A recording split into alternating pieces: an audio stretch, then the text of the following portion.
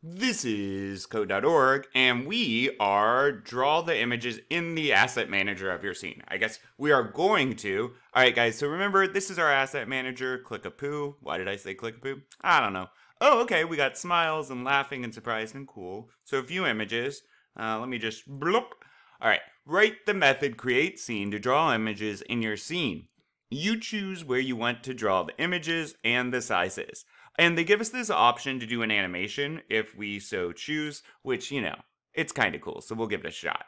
Regardless, we need to head over to create images, which is here. Look, they gave us a helpful comment. Draw the images in the array. All right, so to do this, we have a few approaches we can take, but let's make sure we use our resources. And look, they give us an example right here what we would need to do to draw an image. So I'm going to go ahead and trust them on this, draw image, and then string is the file's name. Well, I can get access to that file's name by clicking here, and notice smiling.png. So I'll start there. Since it's a string, it's in quotes. Cool. And then we have X and Y and size. So keep in mind, guys, with our theater, there's an invisible magic graph behind it, right? And way down in this corner, it's 0x400y, which I want you to pause and think about that, because in normal math, right, this is 0, 0. However, this is the maximum y, the bottom, and the 0 for y is the top. X is normal. So it's good to keep that in mind when we're thinking about where to place these. I'm going to just do 100, 100 for X and Y for now, just testing things out. And I think I'll do a size of 100, because I'm boring, but we're just going to give this a shot. All right, now what's it want me to do? We did this. This is not sufficient. It wants me to draw all the images, but I'm not going to go through the trouble if I've already made a mistake. So I want to get through this so I can debug it and make sure I have the right idea before doing the other parts. It's a good strategy with programming. Okay, so it looks like part 2 is here. Instantiate the scene object, all right.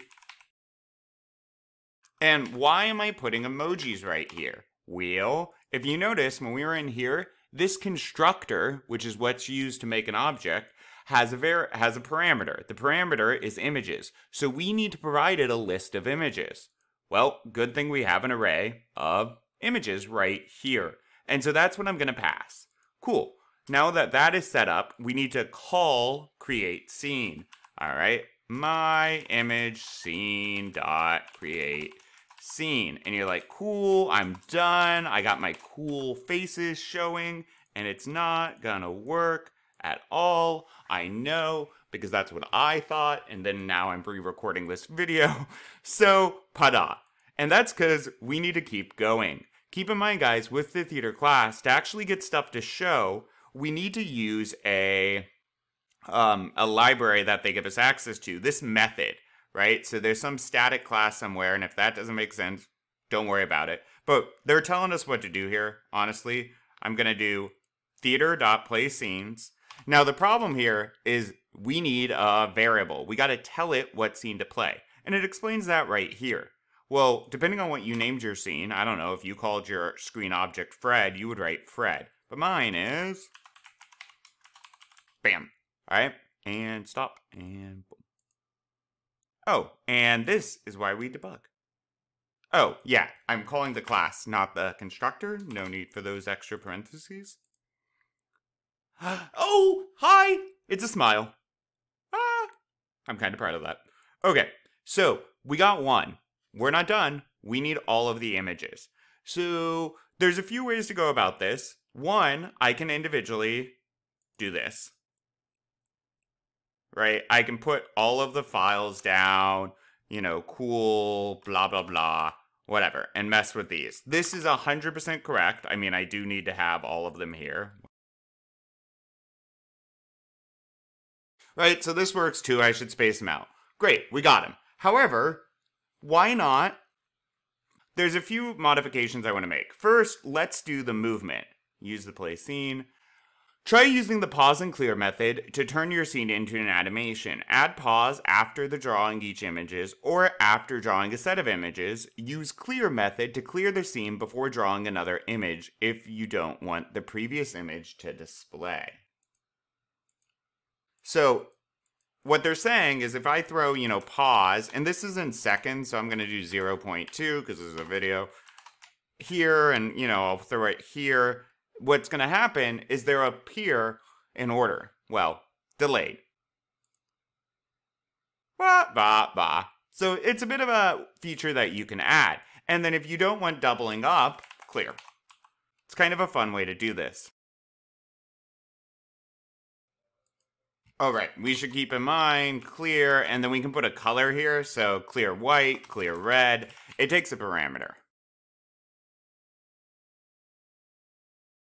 All right, I want to show you one quick other thing, and I'm going to slam this in and then explain.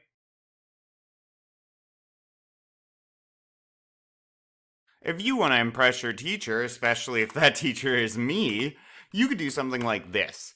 And how this works, guys, it's just a generic for loop, and I'm looping through the indexes. I have access to all of the images already. I don't need to hard code. I don't need to type in the name of them, because I have an array of the string values, right? And so now I'm just going to use that. I'm going to loop through that array. How do I know this array has data? It's assigned in the constructor. Right here, images is passed. This means the class's images right there.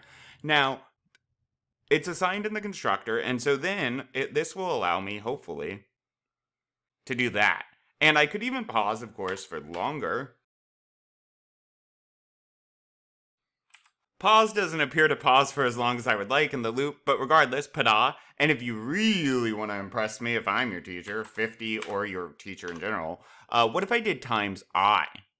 I could start moving this around on its own. Fancy. Regardless, this is totally correct. This is also. I'm excited to see what else we do with this. Onward.